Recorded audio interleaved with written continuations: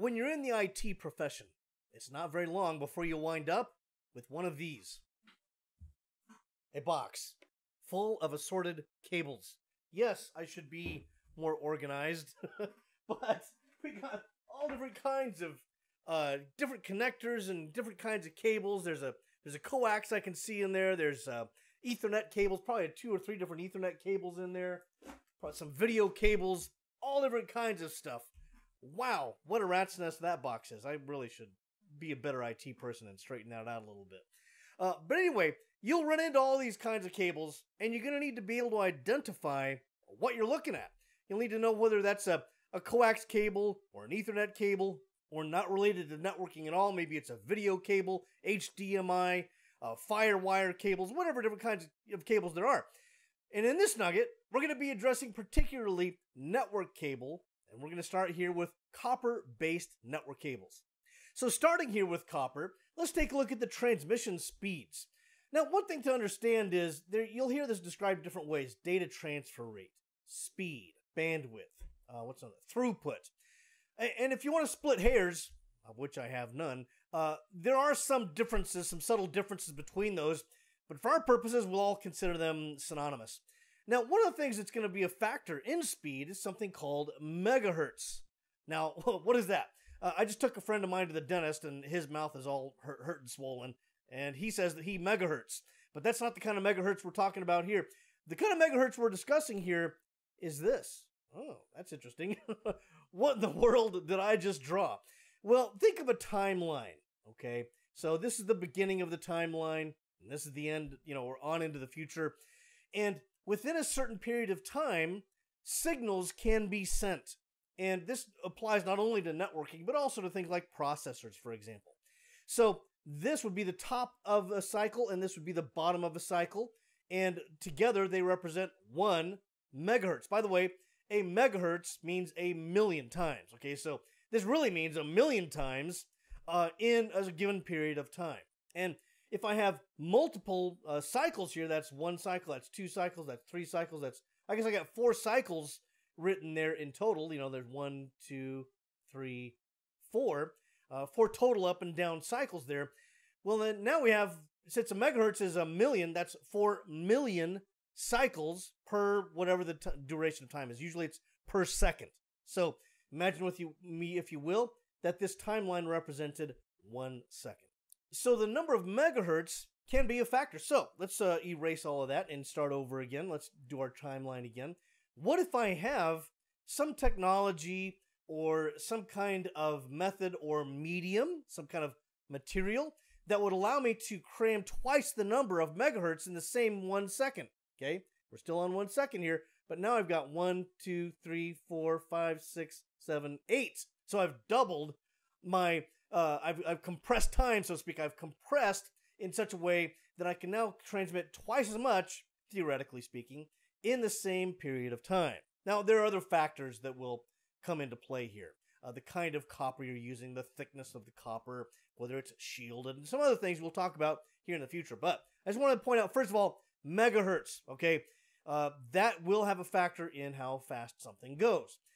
Bandwidth here, as we look at this, we have measures of this, okay? So normally we talk about it in terms of megabits per second. So we think of this in terms of internet speed, for example. If I'm in a cafe and I'm getting, 80, 100 megabits per second, there's tools you can use, apps on your phone you can use to test that and stuff.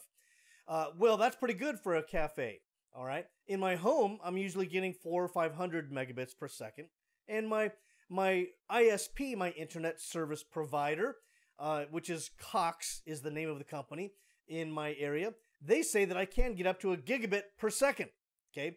That's gigabits per second, okay? 1 gigabit per second. I paid for it once and I never got any faster than 500 megabits, so I just went back to the cheaper plan. Anyway, so these are measures of speed, and networking usually going to see megabits per second, gigabits per second. Do not confuse megabits per second, notice the lowercase b there, with megabytes per second. That's a different data rate and everything. A byte, megabyte, a byte is 8 bits, so that's a multiple of 8 there. Or gigabits per second with gigabytes per second, okay? We're not going to go into all the details of that, but for networking discussions, it's megabits per second and gigabits per second. And again, the actual throughput that you get might be slower than advertised. Now, the kind of network cable that is prevalent out there will be one of two types. This type, which is coaxial cable, looks like what you would plug into the back of a cable box or something, but it may actually be different. It might look the same, but it might actually be different. We'll talk about that in a future nugget. And then in this nugget, we're talking about this kind of cable. Let me unstring this. This would be an Ethernet cable, and there's several different standards of Ethernet, several different generations of Ethernet. They all look the same externally on first glance, and we'll look at this more specifically here coming up. However, I do want to talk to you about the rating of the different types. Okay, so again, visually they'll all look the same. But in modern networking with Ethernet cables, and these are all Ethernet cables that we're talking about here, you have several different categories, okay? We all usually just call this Cat5, and it's capable of 100 megabits per second in terms of the network throughput. It operates at 100 megahertz. Remember this? Okay, it gives us 100 megahertz per second, and that's part of how it's able to achieve the 100 megabits per second. Now, it's not a one-to-one relationship here, okay? That's not megahertz equals megabytes, okay? However, the more megahertz you can get, the faster you can go. So here, with Cat5e, which was an improvement on Cat5, we had still 100 megabits per second at 100 megahertz, but with the proper network cards, network equipment, network switches, and so forth, in environmental conditions, you could get up to 1 gigabit per second. So that's pretty fast on Cat5e. And it uses 350 megahertz in order to achieve that speed, in addition to other factors, such as how the wires are twisted inside of the cable and some other things. Again, we'll talk about that more coming up. Then we had Cat6 and then Cat6a. What happened to Cat6e? We have a Cat5e. Why not Cat6e? It just never got standardized. Some manufacturers, in fact, were creating cables that they called Cat6e, but it never really got ratified. So it really went from 6 to 6a. Don't ask me why. Just kind of weird. But this is capable of 1,000 megabits per second, also known as a gigabit per second. Okay, that's just another way to say a gigabit per second is 1,000 megabits per second. It operated at 250 megahertz. And then you could even go with a category 6A. Okay, that's 6A. You could get 10 gigabits per second at 500 megahertz. Now let's talk here about Ethernet. Now, what is Ethernet? Ethernet is an access method. It's how the data is put onto the wire, okay? However, we usually call these Ethernet cables, and henceforth that should be considered acceptable, even though Ethernet does not have anything to do directly with what this is made of and what the connectors look like or anything like that, okay? But we'll just call it an Ethernet cable, and again, that'll be considered acceptable.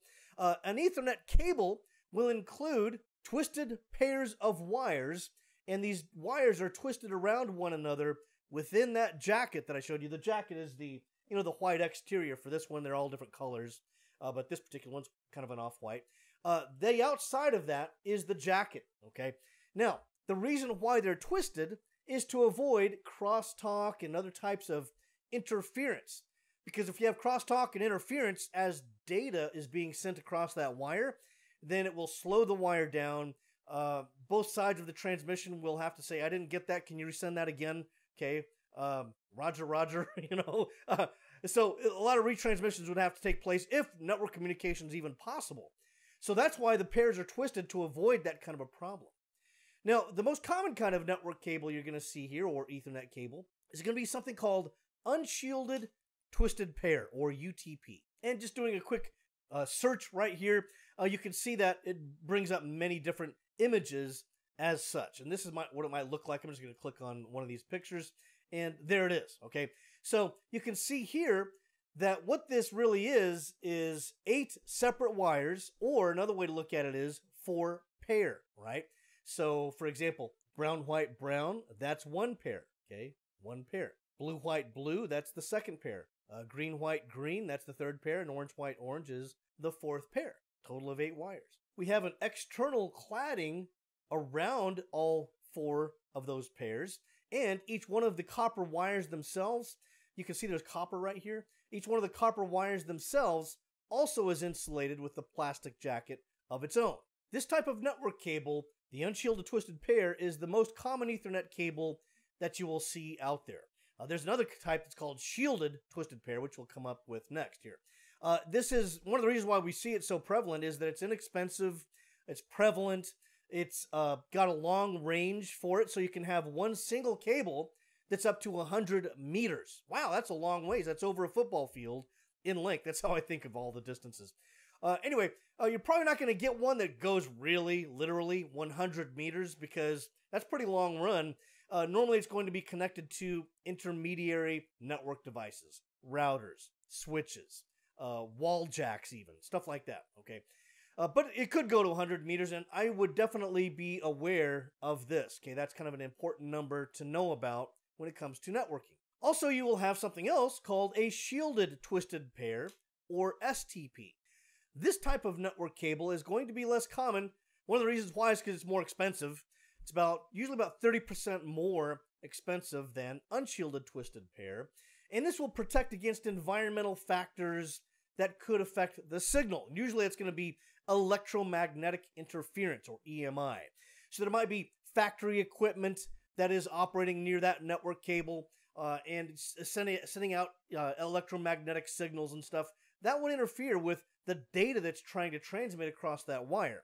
So we would want to use shielded network cable for that, STP. Or you could be running along other high-powered cables, or, you know, lighting ballasts, stuff like that. This type of a cable does require grounding. Now, normally the grounding will go a lot of different places. So I'll show you here in a moment the actual shielded twisted pair cable. But you'll see metal all the way through, from the connector. Then you'll see metal inside of the jacket. It's actually kind of like a foil-like material that shields it, and eventually it'll connect usually into a switch, and the switch itself is also grounded. Okay, so there's going to be grounding all the way through the cable.